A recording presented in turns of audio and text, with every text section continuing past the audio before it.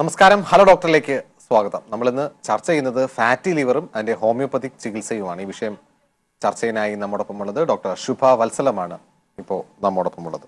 ഈ ഫാറ്റി ലിവറിനെ കുറിച്ച് പറഞ്ഞു കഴിഞ്ഞാൽ എല്ലാവർക്കും അറിയാം. നമുക്ക് ഫാറ്റി ലിവർ ഉണ്ടാകുന്നത് എക്സസൈസ് ഇല്ലായ്മ, അമിതമായിട്ടുള്ള കൊഴുപ്പിന്റെ ഉപയോഗം, ആൽക്കഹോൾ അമിതമായിട്ട് ഉപയോഗിക്കുന്നത്, ഇങ്ങനെ ഒരുപാട് റീസൺസ് ഉണ്ടാവും. പക്ഷേ എല്ലാവരും ചോദിക്കുന്ന ഒരു കാര്യം, പണ്ട് കാലത്തൊന്നും ഇത്തരം അസുഖങ്ങളെ കുറിച്ചൊന്നും ആരും ബോധവടല്ലായിരുന്നു.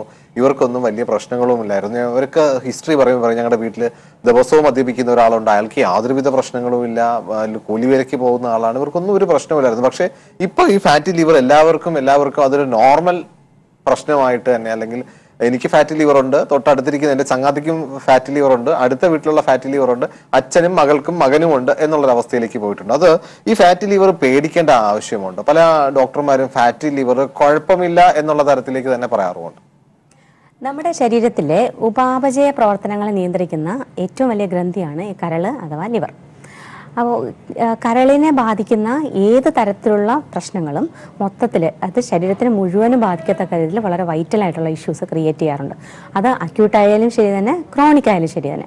അപ്പോൾ അതിൻ്റെ ചോദ്യത്തിൻ്റെ രണ്ടാമത്തെ ഭാഗത്തിൽ മുൻകാലത്തിലുണ്ടായിരുന്നതിനെ വെച്ച് ഇപ്പോൾ എന്താണ് ഇത്രയും സിഗ്നിഫിക്കൻസ് ഈ പ്രശ്നത്തിനുള്ളത് എന്നുള്ളതാണ്. മുമ്പ് നമ്മുടെ ഈ ഇഷ്യൂവിൻ്റെ, അതായത് ഈ ഫാറ്റി ലിവർ എന്ന് പറയുന്ന ഈ പ്രശ്നത്തിൻ്റെ കാരണമായ വ്യായാമക്കുറവ്, അമിതമായ ഭക്ഷണ രീതി, തെറ്റായ ജീവിതശൈലി തുടങ്ങിയവയിലൊക്കെയുള്ള ഈ വർഷങ്ങളിൽ, അതായത് നമ്മൾ പരിശോധിച്ച് കഴിഞ്ഞാൽ ഒരു 2018-19 വർഷങ്ങൾക്കുള്ള സ്കാനിങ് റിപ്പോർട്ട് പരിശോധിച്ച് കഴിഞ്ഞാൽ ഏറ്റവും ലേറ്റസ്റ്റ് ആയിട്ടുള്ള സ്റ്റഡീസ് പറയുന്നത് ഒരു 10 സ്കാനിങ് റിപ്പോർട്ട് എടുക്കുകയാണെങ്കിൽ ഏകദേശം 8ഓളം ഫാറ്റി ലിവറുള്ള കേസുകളായിരിക്കും എന്നുള്ളതാണ്. അപ്പോൾ അതിൽ നിന്ന് തന്നെ നമുക്ക് മനസ്സിലാവും എത്രയും വലിയ സ്റ്റാറ്റിസ്റ്റിക്സ് എത്ര എക്സ്റ്റൻഡഡ് ആണ്, എത്ര വലിയ ഇഷ്യൂ ആണ് ഈ വളർന്നുകൊണ്ടിരിക്കുന്നതെന്ന് നമുക്ക് അതിൽ നിന്ന് തന്നെ മനസ്സിലാകും. അപ്പോൾ വ്യായാമക്കുറവുണ്ട്, അമിതമായ മദ്യപാനമുണ്ട്, അപ്പോൾ ജീവിതശൈലിയിൽ വരുന്ന വ്യത്യാസങ്ങളുണ്ട്.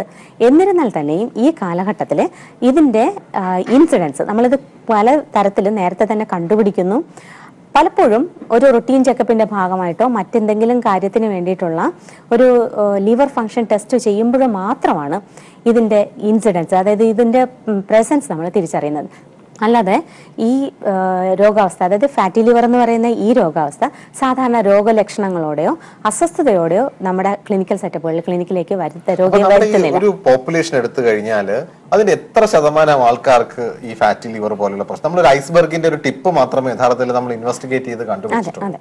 അതെ, അതിന്റെ ഭീകരാവസ്ഥയാണ് ഞാൻ നേരത്തെ പറഞ്ഞത്. അതായത് ഒരു സാധാരണഗതിയിൽ ഒരു റൊട്ടീൻ ചെക്കപ്പിന്റെ സ്കാനിങ് റിപ്പോർട്ട് എടുത്ത് പരിശോധിച്ച് കഴിഞ്ഞാൽ ഒരു 10 റിപ്പോർട്ട് എടുത്തു കഴിഞ്ഞാൽ 8ഓളം പേർക്ക് ഫാറ്റി ലിവർ കാണത്തക്ക രീതിയിൽ പ്രശ്നങ്ങൾ എക്സ്റ്റൻഡഡ് ആണ്. പ്രശ്നങ്ങൾ അത്രയും ഇതിൻ്റെ സ്റ്റാറ്റിസ്റ്റിക്സ് വലുതാണ്.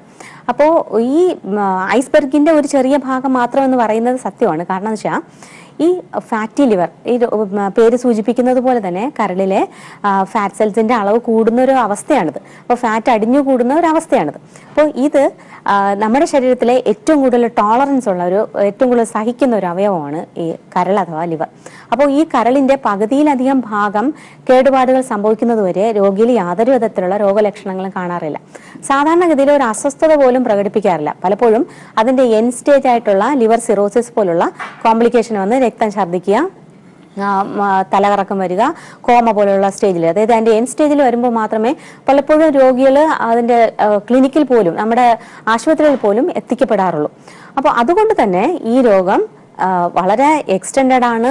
അതിൻ്റെ കണ്ടുപിടിക്കുന്നതിൻ്റെ റേഷ്യോ വളരെ കുറവാണ്, കോംപ്ലിക്കേഷൻസ് വളരെ കൂടുതലാണ്, നമുക്കതിൻ്റെ ഇൻ്റർവെൻഷൻ എടുക്കേണ്ടതിൻ്റെ പ്രാധാന്യവും വളരെ കൂടുതലാണ്. പലപ്പോഴും ഡോക്ടർമാർ പറയാറുണ്ട് ഈ ഫാറ്റി ലിവർ പ്രിവെന്റബിൾ ആണ് എന്നുള്ളത്.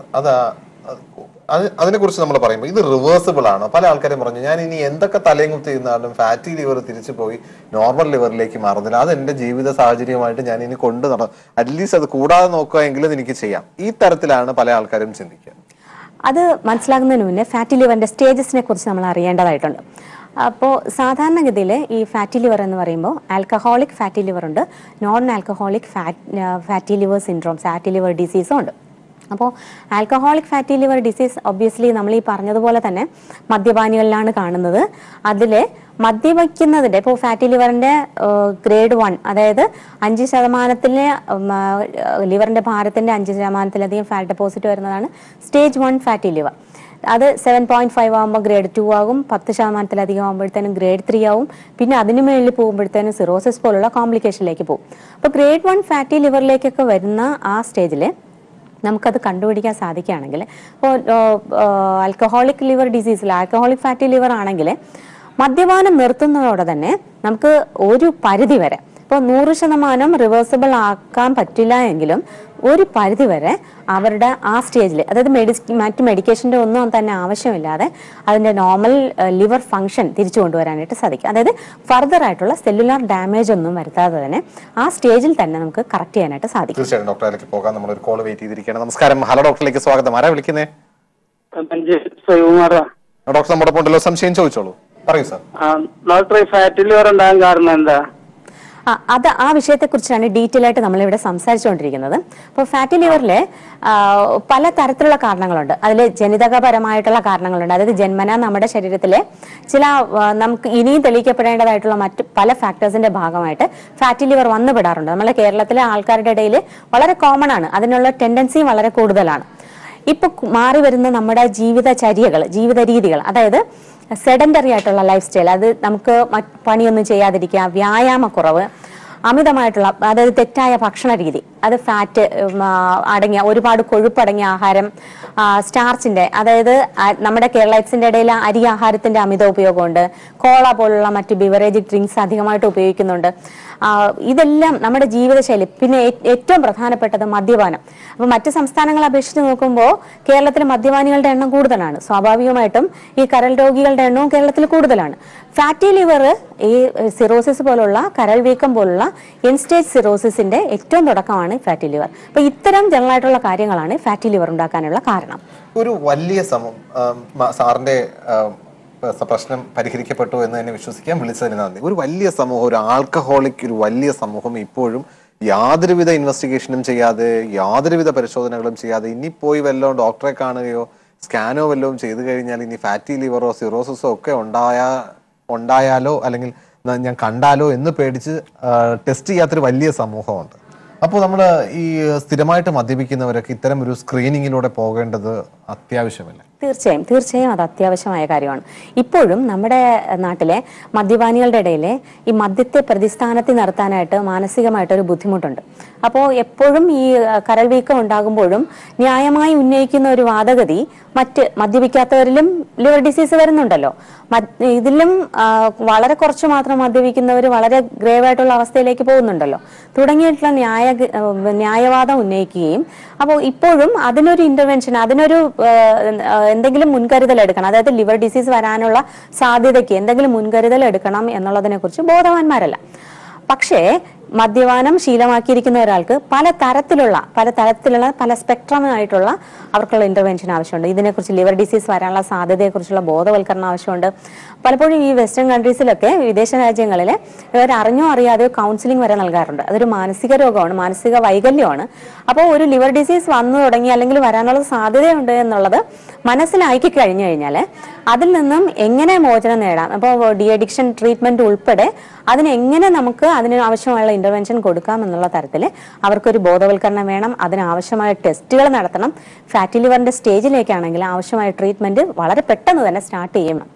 ഡോക്ടർ നേരത്തെ സൂചിപ്പിച്ചിരുന്നു, ഒരു ആൽക്കഹോളിക് ഫാറ്റി ലിവർ, ആൽക്കഹോൾ ഉപയോഗിച്ച് കൊണ്ടുണ്ടാകുന്ന ഫാറ്റി ലിവർ അല്ലെങ്കിൽ തുടക്കത്തിലുണ്ടാകുന്ന ചേഞ്ചസ് ആണെങ്കിൽ ആൽക്കഹോൾ നിർത്തുകയും കുറച്ച് വ്യായാമവും ഭക്ഷണവും ഒക്കെ കുറച്ചൊന്ന് അഡ്ജസ്റ്റ് ചെയ്ത് കഴിഞ്ഞാൽ തിരിച്ച് നോർമലിലേക്ക് വരും. പക്ഷേ ഈ നോൺ ആൽക്കഹോളിക്, അതായത് ഈ പ്രത്യേകിച്ച് സ്ത്രീകള് ആൽക്കഹോൾ ഒരു പ്രാവശ്യം പോലും കഴിക്കാത്ത ആൾക്കാർക്കുണ്ടാകുന്ന ലിവർ ഡിസീസ് റിവേഴ്സ് ചെയ്യാനായിട്ട് ബുദ്ധിമുട്ടല്ലേ?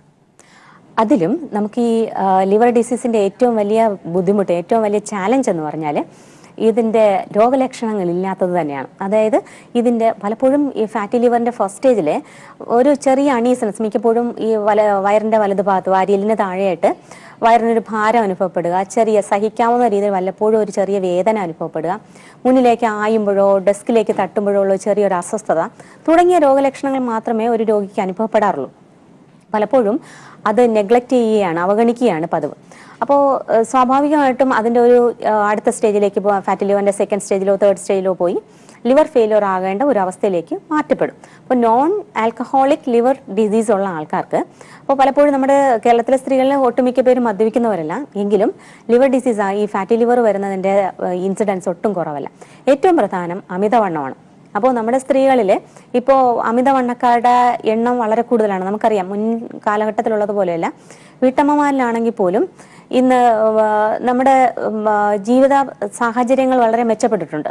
നമ്മുടെ കായികാധ്വാനത്തിൻ്റെ അളവ് കുറഞ്ഞിട്ടുണ്ട്. അത് കുറ്റം പറയുകയല്ല, പക്ഷെ സ്വാഭാവികമായിട്ടും അതനുസരിച്ചിട്ടുള്ള കായികാധ്വാനം കുറയുകയും അമിതവണ്ണം, പിന്നെ അതുപോലെ തന്നെ മറ്റ് മെറ്റബോളിക് ഡിസീസസ്, അതായത് ഡയബറ്റിസ്, ഹൈപ്പർ ടെൻഷൻ, മറ്റ് ഈ പറഞ്ഞ പോലെ ഒബേസിറ്റി തുടങ്ങിയ മറ്റ് അസുഖങ്ങൾ, അതായത് ഈ മെറ്റബോളിക് ഡിസീസസ് ലിവർ ഡിസീസസ് ഉണ്ടാക്കണം. പ്രത്യേകിച്ചും ഫാറ്റി ലിവറിലേക്ക് വരാനും മറ്റ് എൻ സ്റ്റേജ് ഓഫ് ലിവർ ഡിസീസിലേക്ക് അത് കൺവേർട്ട് ആകാനുള്ള സാധ്യതയുണ്ട്. അപ്പോൾ നമ്മൾ നോൺ ആൽക്കഹോളിക് ആണെന്ന് പറയുമ്പോഴും അതിൻ്റെ ഏർലി ഇൻ്റർവെൻഷൻ, നേരത്തെ തന്നെ അത് കണ്ടുപിടിക്കാനും, അപ്പോൾ പൊണ്ണത്തടിയുള്ള ഒരാൾക്ക് നമുക്ക് പ്രതീക്ഷിക്കാം ഫാറ്റി ലിവർ ഉണ്ടാകാനും മറ്റു മെറ്റബോളിക് ഡിസീസ് ഉണ്ടാകാനുള്ള സാധ്യതയുണ്ട് എന്ന് പ്രതീക്ഷിക്കാം. അപ്പോൾ സ്വാഭാവികമായിട്ട് നമുക്ക് ചെയ്യാൻ കഴിയുന്നത്, ഒരു 30 വയസ്സിനോ അതിന് മേളിലോ ഉള്ള അമിത ഭാരമുള്ള സ്ത്രീകൾക്ക് ഒരു റൊട്ടീൻ ചെക്കപ്പിൻ്റെ കാര്യം നമുക്ക് അഡ്വൈസ് ചെയ്യാം. ലൈഫ് സ്റ്റൈൽ മോഡിഫിക്കേഷൻ്റെ കാര്യത്തിനെ കുറിച്ച് ഒരു വ്യക്തത കൊടുക്കാം. അതിലുപരി അതിൽ ലിവർ ഫംഗ്ഷൻ ടെസ്റ്റുകൾ നടത്തേണ്ടത് ആവശ്യമായിട്ടുണ്ട്. അപ്പോൾ ലിവർ ഫംഗ്ഷൻ നടത്തുമ്പോൾ നമ്മുടെ ലിവർ കരൾ ഉൽപ്പാദിപ്പിക്കുന്ന എൻസൈംസ് ആയ SGPT, SGOT തുടങ്ങിയ എൻസൈമുകളുടെ അളവ് ക്രമാതീതമായി ഉയർന്നു നിൽക്കുകയാണെങ്കിൽ അതിന് ശരിയായ രീതിയിലുള്ള ട്രീറ്റ്മെൻറ്റ് ആവശ്യമുണ്ട്. അപ്പോൾ ഹോമിയോപ്പതിയിൽ അതിന് വ്യക്തമായ, അതായത് തെളിവായിട്ടുള്ള ക്യൂർ കിട്ടും. അപ്പോൾ അതുകൊണ്ട് തന്നെ അതിൻ്റെ ഏർലി സ്റ്റേജിൽ, എത്രയും ഏർലി സ്റ്റേജിലാണോ നമ്മൾ ഇൻ്റർവെൻഷൻ നടത്തുന്നത്, റിവേഴ്സിബിളായിട്ട് അത് കംപ്ലീറ്റ്ലി സെല്ല് റിവേഴ്സ് ചെയ്യാൻ പറ്റില്ലെങ്കിൽ പോലും അവരുടെ health condition, remaining liver tissues damage ഉണ്ടാകാതെ നമുക്ക് കെയർ ചെയ്യാനായിട്ട് തീർച്ചയായിട്ടും സാധിക്കും. തീർച്ചയായിട്ടും ഡോക്ടറിലേക്ക് പോകാം. നമുക്കറിയാവുന്ന പല ആൾക്കാരുണ്ട്. നമുക്ക് ഡെയിലി മദ്യപിക്കുന്ന ആൾക്കാർ, ഇപ്പോൾ ഒരു അസുഖം വന്നോ മറ്റും കുറച്ച് നാൾ മദ്യപിക്കാതിരുന്നാൽ കൂടിയും പക്ഷേ അവരുടെ ഡെയിലി റൊട്ടീൻ്റെ ഭാഗമാണ് മദ്യം എന്ന് പറയുന്നത്. അതായത് വൈകുന്നേരം 2 പെഗ്ഗെങ്കിലും കഴിച്ചില്ലെങ്കിൽ ഉറങ്ങില്ല. പല ആൾക്കാരും ചിന്തിക്കുന്നുണ്ട്, എനിക്കിപ്പം റിട്ടയറായി, ഓൾഡ് ഏജ് ആണ്, ഞാൻ മദ്യപിച്ച് എനിക്ക് എൻ്റെ ശിഷ്ടകാലം മദ്യപാനം, അല്ലെങ്കിൽ മദ്യപാനം അവരെ ഒരു കംഫർട്ട് സോണിലേക്ക് നിർത്തുന്നുണ്ട്, അതിലേക്ക് തുടർന്ന് പോകുന്നുണ്ട്. അതിലൊരു വലിയ അളവിലുള്ള സാമ്പത്തിക ബാധ്യതയും ആ കുടുംബത്തിലേക്ക് ഉണ്ടാകുന്നുണ്ട്. അതും വളരെ സത്യമാണ്. അപ്പോൾ ഇത്തരം ആൾക്കാർ പലപ്പോഴും ഒന്നും ചെക്ക് ചെയ്യപ്പെടുന്നില്ല. ഇവരുടെ ഒരു എൻഡ് സ്റ്റേജ് എന്തായിരിക്കും? പെട്ടെന്ന് ഒരു ദിവസം ലിവർ സിറോസിസ് വരുന്നു, ഭീമമായിട്ടുള്ള പൈസ ചെലവ് അവർക്ക് വേണ്ടി വരുന്നു, അതിൽ അവസാനിക്കുകയാണോ ഇത്തരം ആൾക്കാരുടെ ഒരു ജീവിത ശൈലി എന്ന് പറയുന്നത്? മദ്യപാനം ഇന്ന് കേരളത്തിൻ്റെ സാമൂഹിക സ്ഥിതിയെ വല്ലാതെ ഉലച്ചുകൊണ്ടിരിക്കുന്ന ഒരു സാമൂഹിക പ്രശ്നം എന്ന് തന്നെ പറയാം. നമ്മൾ ഈ പറഞ്ഞതുപോലെ മദ്യപാനത്തിൻ്റെ കോംപ്ലിക്കേഷനായിട്ട് അടുത്ത് ലിവർ ഫെയിലിയർ ആണ് വരുന്നത്, ഉറപ്പാണത്. അപ്പോൾ ഈ ലിവറിൻ്റെ, അതായത് കരൾ വീക്കം, കരളിൻ്റെ മറ്റു കോംപ്ലിക്കേഷൻ, കരൾ മാറ്റിവെക്കുന്ന ശസ്ത്രക്രിയ തുടങ്ങിയ ആധുനിക വൈദ്യശാസ്ത്രത്തിൻ്റെ ചികിത്സാ രീതികളെല്ലാം കനത്ത കടബാധ്യത ഉണ്ടാക്കി വെക്കുന്നതുമാണ്. നമ്മുടെ കേരളീയരുടെ സാമ്പത്തിക സ്ഥിതി മിക്കപ്പോഴും എല്ലാം ഒരു ആവറേജ് ആയിട്ടുള്ള ഒരു ഫാമിലിയാണ്, ഒരു ഫിനാൻഷ്യൽ സെറ്റപ്പ് ഉള്ള ആൾക്കാരാണ്. അപ്പോൾ സ്വാഭാവികമായിട്ടും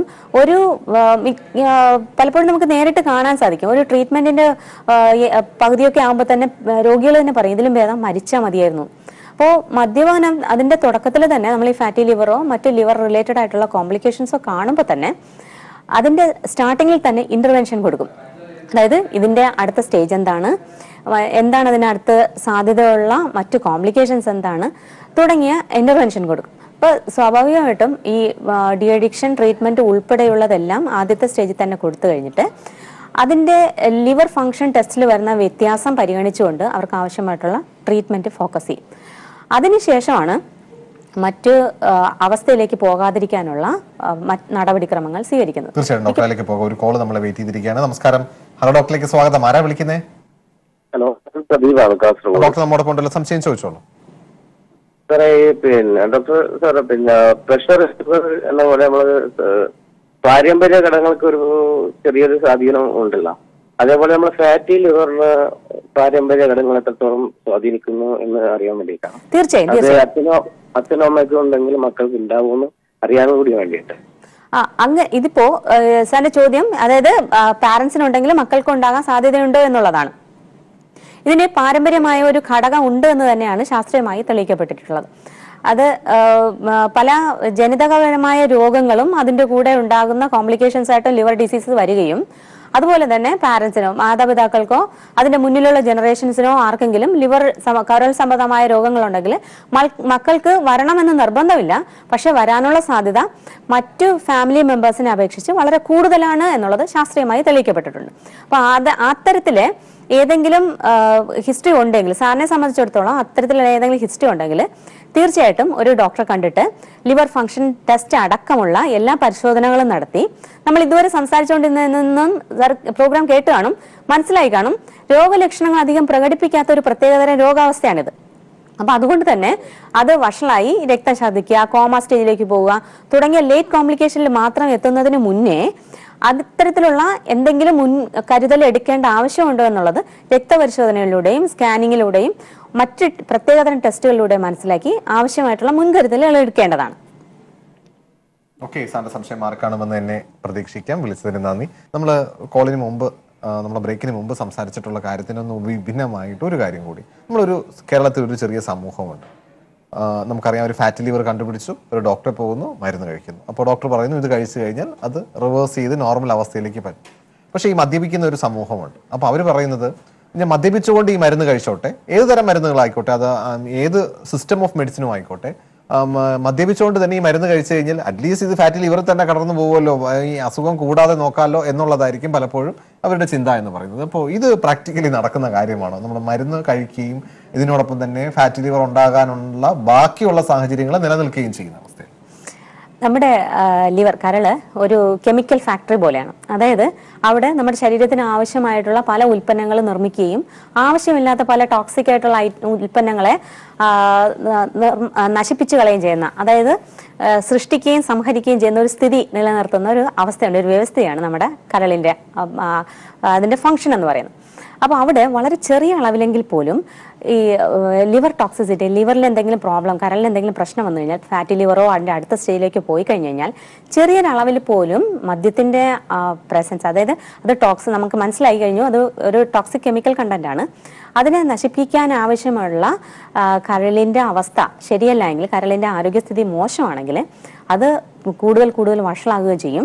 സെല്ലുലാർ ഡാമേജ് ഉണ്ടായി കഴിഞ്ഞാൽ, അതായത് ഹെപ്പാറ്റോസൈറ്റ്സ്, ലിവറിൻ്റെ സെൽസ് നശിച്ചു പോയി കഴിഞ്ഞു കഴിഞ്ഞാൽ അത് സ്ഥിരമായി ഡാമേജ് ആയി കഴിഞ്ഞു കഴിഞ്ഞാൽ അത് റിവേഴ്സ് ചെയ്ത് കൊണ്ടുവരാനുള്ള നമ്മുടെ വൈദ്യശാസ്ത്രം വളർന്നിട്ടില്ല. സ്വാഭാവികമായിട്ടും നിലനിൽക്കുന്ന കോശങ്ങളെ സംരക്ഷിക്കുക എന്നത് വലിയൊരു ദൗത്യമാണ്. അതുകൊണ്ട് ഒരു കാരണവശാലും അത്തരത്തിലുള്ള ചോദ്യമായിട്ട് വരുന്ന രോഗികളെ പ്രോത്സാഹിപ്പിക്കാൻ നമുക്ക് സാധിക്കുന്നതല്ല. ഒരു ചെറിയൊരളവിൽ പോലും, അപ്പോൾ മരുന്ന് കഴിച്ചുകൊണ്ട് ഞാൻ മരുന്ന് കഴിക്കുന്നതല്ലേ, അപ്പോൾ സേഫ് ആയിട്ടുള്ള ലിമിറ്റിലാണല്ലോ എന്ന് വെച്ചുകൊണ്ട് ചെറിയൊരളവിൽ പോലും മദ്യപാനം പ്രോത്സാഹിപ്പിക്കാനായിട്ട് കഴിയുന്നതല്ല. വളരെ രസകരമായ മറ്റൊരു കാര്യമാണ്, പലപ്പോഴും രോഗികൾ പറയും ഞാൻ മദ്യപാനം പൂർണ്ണമായി നിർത്തി, ബിയർ മാത്രമേ കഴിക്കുന്നുള്ളൂ എന്ന്. അപ്പോൾ അതിൻ്റെ നമുക്കറിയാം ആൽക്കഹോളിൻ്റെ പെർസെൻറ്റേജ്, അപ്പോൾ മറ്റ് ആൽക്കഹോളിൻ്റെ പല വേരിയൻസിൻ്റെയും പെർസെൻറ്റേജ് നമുക്കറിയാം. അപ്പോൾ അതിൽ പോലും വളരെ ചെറിയൊരു അളവിൽ നമ്മുടെ കരളിലെത്തിയാൽ പോലും അതിൻ്റെ ഡീടോക്സിഫിക്കേഷന് ആവശ്യമായിട്ടുള്ള എനർജി നമ്മുടെ ലിവറിൻ്റെ സെൽസിന് ഇല്ലെങ്കിൽ അത് തീർച്ചയായും ദോഷം തന്നെയാണ്. പുരുഷന്മാരിൽ കൺസ്യൂം ചെയ്യുന്നതിൻ്റെ നേരെ പകുതി മതി സ്ത്രീകൾക്ക് അത്രയും ഹെപ്പറ്റോസൈറ്റ്സ് ഡാമേജ് ഉണ്ടാക്കാനായിട്ട്. തീർച്ചയായിട്ടും ഡോക്ടർ, ഈ ഹോമിയോപ്പതിക്ക് ഈ ഫാറ്റി ലിവറിന് എന്തൊക്കെ കാര്യങ്ങൾ ചെയ്യാനായിട്ട് സാധിക്കും? ഫാറ്റി ലിവറിൻ്റെ ഇപ്പോൾ ഹോമിയോപ്പതി വളരെ എക്സ്റ്റെൻഡഡ് ആയിട്ട് ഗ്രോത്ത് ഉണ്ടായിക്കൊണ്ടിരിക്കുന്ന ഒരു വൈദ്യശാസ്ത്ര ശാഖയാണ്. അതുകൊണ്ട് തന്നെ നമ്മുടെ അടുത്ത് വരുന്ന ഒരു വലിയ വിഭാഗം ആൾക്കാരിൽ അവർക്കൊരു അവയർനെസ് കൊടുക്കാനായിട്ട്, അതായത് ഈ ഫാറ്റി ലിവറിൻ്റെ സാധ്യതകളെക്കുറിച്ച്, അതിന് എന്തൊക്കെ പ്രിക്കോഷൻസ് എടുക്കണം, വരാനുള്ളതിൻ്റെ ഇൻസിഡൻസ് റേറ്റ് എത്രയാണ് തുടങ്ങിയിട്ടുള്ള അതിനെക്കുറിച്ച് ഒരു അവയർനെസ് കൊടുക്കാനായിട്ട് ആദ്യമേ തന്നെ നമുക്ക് കഴിയും. അപ്പോൾ പലപ്പോഴും മറ്റെന്തെങ്കിലും വേണ്ടിയിട്ടുള്ള ഇൻവെസ്റ്റിഗേഷൻ്റെ ഭാഗമായിട്ട് വരുന്ന നമ്മുടെ മുന്നിൽ വരുന്ന സ്കാൻ റിപ്പോർട്ടുകൾ പലപ്പോഴും ഫാറ്റി ലിവറിൻ്റെ ഫസ്റ്റോ സെക്കൻഡോ തേർഡോ ഗ്രേഡിലേക്കായിരിക്കും വരുന്നത്. അപ്പോൾ സ്വാഭാവികമായിട്ടും അതിൻ്റെ ലിവർ ഫംഗ്ഷൻ ടെസ്റ്റുകൾ അടക്കമുള്ള മറ്റാവശ്യമായിട്ടുള്ള ഇൻവെസ്റ്റിഗേഷൻസ് നടത്തുകയും അതിന് മെഡിസിനൽ മാനേജ്മെൻറ്റ് ആവശ്യമുണ്ടോ എന്നുള്ളത് അടുത്ത സ്റ്റേജിലേക്ക് തീരുമാനിക്കും. അപ്പോൾ ലിവർ എൻസൈംസിൻ്റെ വ്യത്യാസം, വേരിയേഷൻ കാണിക്കുകയാണെങ്കിൽ തീർച്ചയായിട്ടും ട്രീറ്റ്മെൻറ്റ് ആവശ്യമുണ്ട്. ആ ട്രീറ്റ്മെൻറ്റ് സ്റ്റാർട്ട് ചെയ്യുന്നതിനോടൊപ്പം തന്നെ ലൈഫ് സ്റ്റൈൽ മോഡിഫിക്കേഷൻ വളരെ ഇമ്പോർട്ടൻ്റ് ആണ്. അപ്പോൾ അതിനാവശ്യമായിട്ടുള്ള ഗൈഡൻസ് കൊടുക്കും.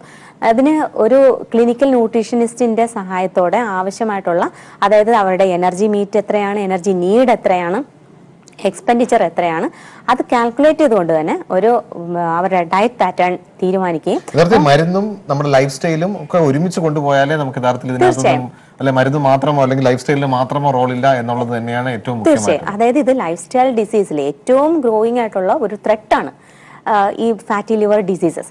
അതുകൊണ്ട് തന്നെ നമ്മുടെ ലൈഫ് സ്റ്റൈൽ മോഡിഫിക്കേഷനും ഒപ്പം മെഡിക്കേഷനും വളരെ ഇമ്പോർട്ടൻ്റ്. തീർച്ചയായും ഡോക്ടറുടെ തിരക്കേറിയ സമയം പീപ്പിൾ ടിവിയോട് സഹകരിക്കുകയും നമ്മുടെ പ്രേക്ഷകർക്ക് വേണ്ടിയിട്ട് ഫാറ്റി ലിവറും അതിന്റെ ഹോമിയോപ്പതി ചികിത്സയും കുറിച്ച് പറഞ്ഞു തന്നെ ഇനി ഒരു അവസരത്തിൽ തീർച്ചയായിട്ടും വീണ്ടും കാണാം. ഇനി നിങ്ങൾ അഭിപ്രായ നിർദ്ദേശവും ഞങ്ങൾ എഴുതി അറിയിക്കാൻ മറക്കരുത്. അറിയിക്കുന്ന വിലാസം hello doctor people Malayalam communications limited, കലി ടവേഴ്സ്, പാളയം, തിരുവനന്തപുരം 34. നിങ്ങൾക്ക് ഇമെയിൽ ചെയ്യാം hello@peopletv.in എന്ന വിലാസത്തിലും. പുതിയൊരു വിഷയമായി നാളെ വീണ്ടും കാണാം. നന്ദി, നമസ്കാരം.